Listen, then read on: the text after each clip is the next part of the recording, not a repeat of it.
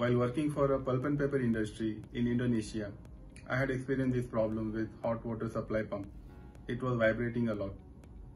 Would you like to know how did I resolve that issue? Hi, I'm Ajay. I pretend to do something at Converge Engineering Private Limited. It was a similar tank which was storing water at 55 degrees C temperature. But due to operational changes, the water temperature was increased to 60 degrees C. That's where the problem started to occur. When water was at 55 degrees C temperature, it wasn't vibrating.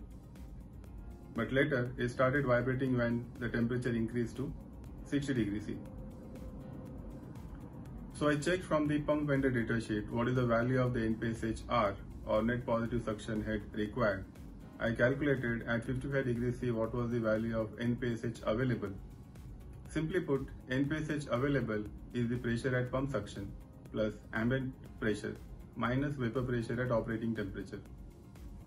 We have to ensure that NPSH-A and NPSH-R has got a margin of 1 mLc or more.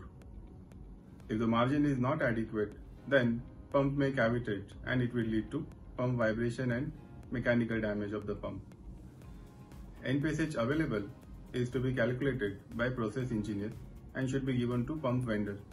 NPSH-R is experimentally found by the pump vendor for the given pump model.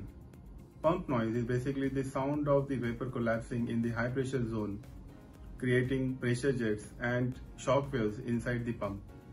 Coming back to the original problem, when the water temperature was increased to 60 degrees C, vapor pressure increased, NPSH available decreased, and there was not enough margin between NPSH-A and NPSH-R.